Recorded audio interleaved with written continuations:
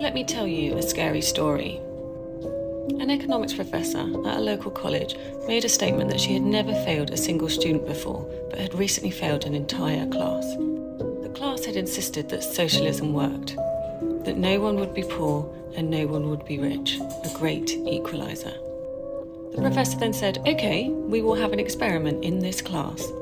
All grades will be averaged and everyone will receive the same grade. No one will fail, but no one will receive an A either." After the first test, the grades were averaged and everyone got a B. The students who studied hard were upset, and the students who studied little were happy.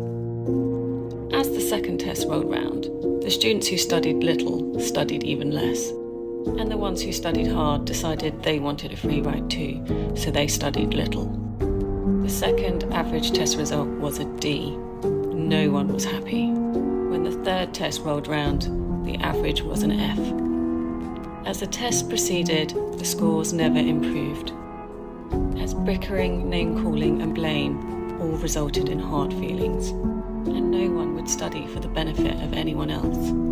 To their great surprise, all failed.